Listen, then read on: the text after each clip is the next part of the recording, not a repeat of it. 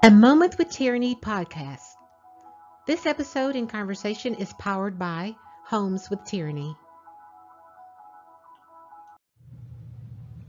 Hey, we're back again. It's a Moment with Tyranny podcast, and I'm so excited to have another great topic to talk about. It's something that I have recently experienced, and I have my guest again, which is my mom. You know, I always bring her on because she is so wise, and I'm still learning from her, and we just have great conversations. So, without it, just waiting. Go ahead. Introduce yourself, even though I just introduced you. Go ahead. Hi, this is Tierney's mother, Joyce. Good to be with you again. So today we have a topic that everyone, and I do say everyone at some point in time, had to do it, need to do it, or they need to do it, or had to do it. And it's actually, our topic today is, or my, let me say the topic, or the quick is going to be, it's time to purge. Time to purge.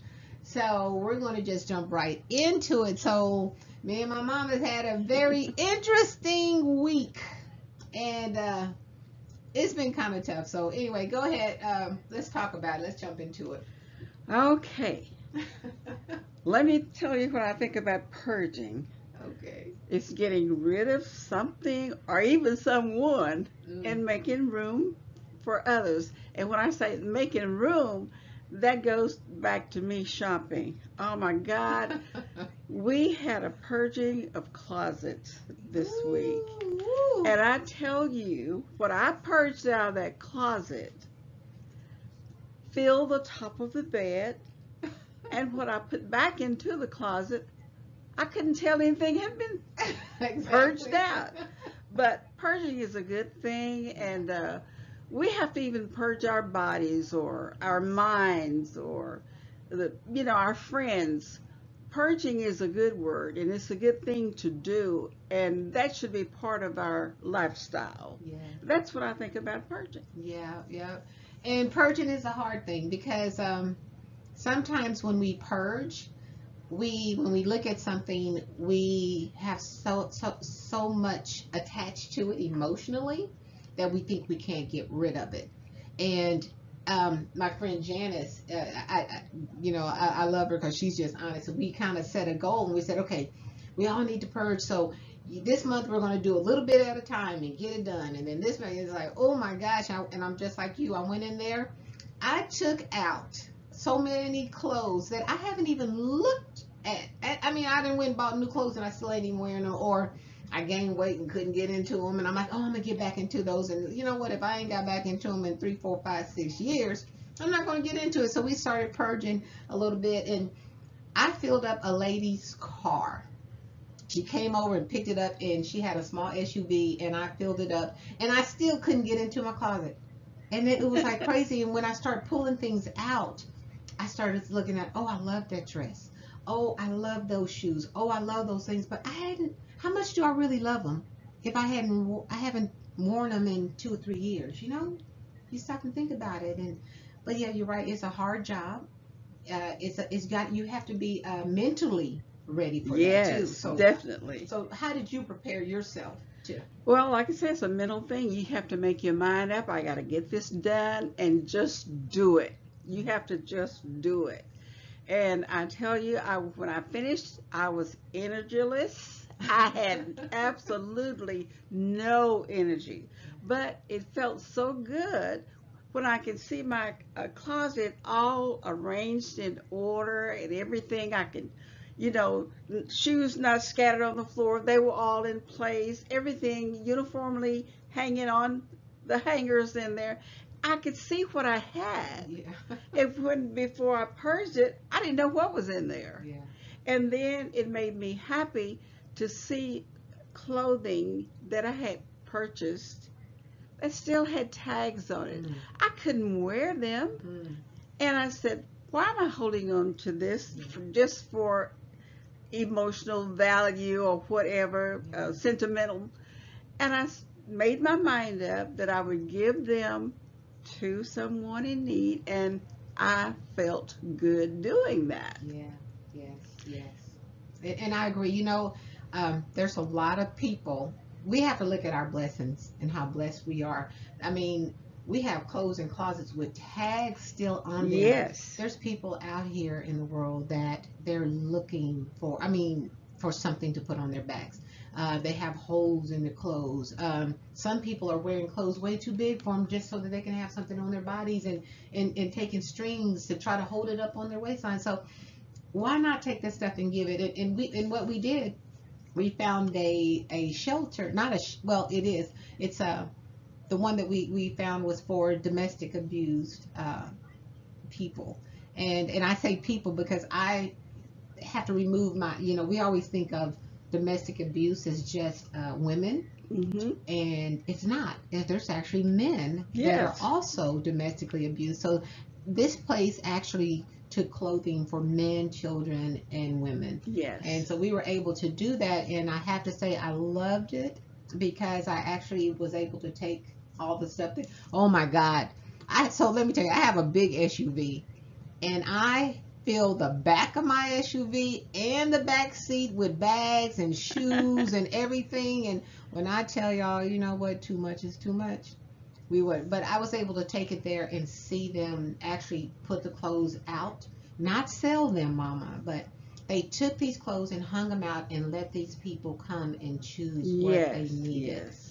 And that's important, for them to do that. And it was over in a part of town where a lot of people don't want to go over because they're like, oh, it's all the way over there in South Dallas, and it's nothing but crime. But you know what? These people need help. A lot of these people don't have cars or anything, so to bring it to them, it warmed my heart. And I know when we were talking Yes. about it, how it did. But anyway, Now, go when ahead. I was shopping, I did not realize at the time that I was shopping for someone else. You know what? And when people purge the closets, normally they'll think garage sale. Yes. And no, I didn't think that. I wanted this to be passed on Yes. to, and you did a very good job of selecting the place to donate these good clothes. I didn't do it. The Spirit did it. Oh, okay. Because I went on Google and I typed in clothing, whatever I typed in, and then the first thing out of all those things that popped up was this place. And I thought, okay, well, it wasn't familiar, so I went to another place that was more familiar to everyone that you hear, and it didn't have very good reviews on it. So I went back to the top, and when I called that place, when Miss Eva answered the phone, and she was so warm and so loving, and oh honey, yes, I can come, I can get them, we need them. It was just, even in my spirit, it was like, this is the right thing to do. And that's what, we're talking about. We had another episode where we talked about conduits and stuff. Yes. And now, we're talking about this with purging, and the Spirit led me to them, and we were conduits for this Yes. place. So, Yes. yes, but you're right. And go ahead, I'm sorry, I interrupted. Well, no, I just wanted to say that. And Purging is a hard thing. And you also said that we also need to purge ourselves. And you're right. Mentally, spiritually, sometimes we need to unplug from media. We need to unplug from TVs. That's a purging. We need to purge our bodies with dieting. That comes with fasting. We've talked about fasting. Purging is very healthy in so many ways. yes. So I agree that there's so much that we have to do when it comes to purging. And also shoes. I didn't realize how many pair of shoes I have that have never been worn in the box. Oh my God. Talk about it. Go ahead. Talk about how many. I mean, new shoes. Yeah. I look at those shoes. Those shoes have been in the closet how many years? I don't know. Yeah. And I said, let me give these to someone Yeah. that would be happy to wear these shoes. Yeah. I have more than enough. Yeah. More than enough. More than enough. And for those that know my mom that's listening, y'all all know Mama don't buy nothing that's cheap. Ooh. And she says over all this stuff in there. And I'm going to tell you, I almost messed up because I went in there and I looked at all those shoes she had in that box, and I said, oh, I like those and I want those. And I'm like, wait a minute, step back. You're purging too. You got to get out. You got to purge. And the other thing, with us being in the same household, as she was purging, she was like, here, this is yours. And I'm like, don't put this over here on me. I'm trying to put mine out here. So we were going back and forth on a lot of stuff. But you know what? The house looks so different. The rooms look so different. And purging, let me go back to purging. Removing that clutter that you don't even realize is clutter. You breathe easier. You think clearer. I can sit in my office and I can think better. I mean, something about an organized space is very therapeutic. Should I? Yes, it is. So. And it has to do with your mindset too. Yeah. Yes. Yeah. It's like going to a kitchen to cook, and there's dirty dishes. I cannot cook in a kitchen with dirty dishes. Yeah. Everything has to be clean for me to start cooking. Yeah. And that's just who I am. Yeah. But you know what? That's true. We were talking about earlier. We were talking about people at work. There's some people that know they're organized. It's like it's chaos, it's a mess. You can have somebody in the office and they got so much junk, but it's their filing system, and they can go in and turn around, and in a whole pile of mess they can find the smallest piece of information. Exactly. Now that happened when I was in the workforce. There was this girl, her office was so junky. I mean, from wall to wall. But like you say, Tierney, she knew where everything was. Yes. And some of the girls, while she was on vacation, decided, well, we're going to clean up her office and surprise her. That woman walked into that office, and I tell you, she let people know what was on her mind. She was lost. She didn't know where anything was at that point. She had to redo this all over to learn where everything was. Yeah. And, what's junk to some people might not be junk to somebody. That's it. And some people have their own filing system.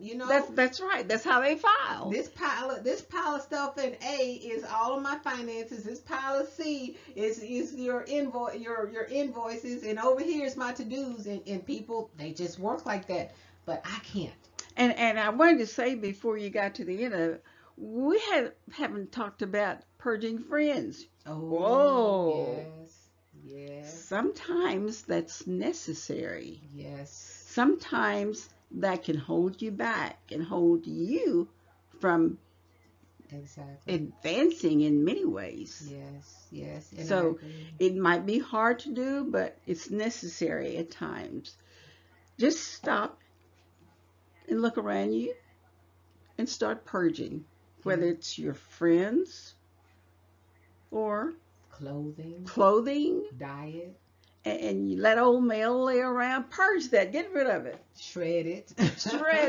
Get rid of it. But you're right. And going back to purging friends, when I say sometimes that can be a difficult thing, when you stand back and you weigh that friendship, sometimes you have to realize that purging is necessary. And when you can say, and not only friends, sometimes. And I when I say this, I mean it. Family. There's some family that needs to be purged. And that goes back again, boundaries, If you have those friends and family members, or those people that are always there to just take advantage, suck you dry, they never contribute to your growth, they're always negative. Every time you want to do something, they got to tell you why you can't do it. Or they just don't treat you as a true friend. We talked about friends and frenemies on one of our things. That, are you a true friend? Are you a frenemy? You got to look at that kind of stuff. And those frenemies, we need to purge. And you're right. And sometimes to tell someone, this relationship or boyfriend, a husband, whatever, hey, this isn't healthy for me. Because if it's not healthy, you need to purge it. You definitely need to purge it. If it's not if it's not doing you any good, you need to purge it. And it's a hard thing. It's hard, especially if you have many years with somebody. But when you stop and you reflect on that friendship or their relationship, and you're like, what has this been? Has this been really one-sided? You Yeah. might need to Sometimes purge you it. can't go forward until you purge. Oh yeah, because it weigh you down. If something is holding you down, anchoring you, then that's not a good thing. You know, you can't fly. You can't do it. And you're right. You know, you got to purge friends. You got to purge your diet so you can be healthy.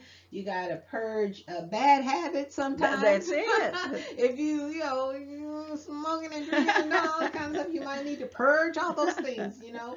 Um, yeah, but that's a good thing. So what advice, what kind of key, what would you tell someone that know they need to purge and they don't know their first step to do it? What kind of advice? If you don't need it, get rid of it. Yes. And what does needed mean? If you don't use it, if you hadn't used it for a month or 3, 4 months, or especially years, you don't need that. Yeah. If you don't see that you have any need for it, don't let it just lay there. Yeah. Get rid of it. It could be, like you say, a friend or paperwork or whatever it is. If it's in, yeah, if it's in your way, get rid of it. Make room for something else. Yes. And I'm gonna say this one thing before I go into my quote is that I have another friend that she says that her way, because she says she almost became a hoarder because she had so much stuff, and people don't realize how close to being a hoarder they are because they won't purge. Yes. But she said that she started looking around and she was depressed. You know, she would walk in and it was like, why am I so depressed? And so she got into some type of a family, a Christian church, whatever. And they started communicating and stuff, and they started talking about purging and cleansing, and she came home and she said she closed her eyes and just started throwing things in the bag because every time you open your eyes and you see it, you want to keep it. You're gonna see something you want to keep. Yep. Nope. She said she got rid of it. So she says that after she got everything organized and out the way, if she goes out and if she buys 3 things, she gets rid of 3 things. If she buys 10 things, she gets rid of 10 things. If she buys 2 pair of shoes, she gets rid of 2 shoes. So I'm like, that's something that is important. And I'm like, what, that makes sense. Because if I'm replacing something, when you buy something, it's supposed to be to replace it, right? That's right. So that's what you did. So that's what it is. So thank you again to talking about purge. Everybody knows when I end my podcast, I end with a quote. And so here's my quote for today, which relates to purging. When something or someone no longer serves a positive influence in your life, it may be time for a purge. So I'll say it again. When something or someone no longer serves a positive influence in your life, it may be time for a purge. So yeah, so thank you, Mama, for joining me again. You are welcome. If you're not subscribing, please subscribe. Please follow me. Thank you to those that have been following me and totally supporting me. I love this. I love being able to talk and just have a moment with Tyranny, just kind of let you get to know me and what's around me and what's happening. And I hope that this continues to touch people. So follow me every Friday, 12 p.m. Central Standard Time, and I will see you next week with another episode of A Moment with Tyranny. Thank you again. Thank you.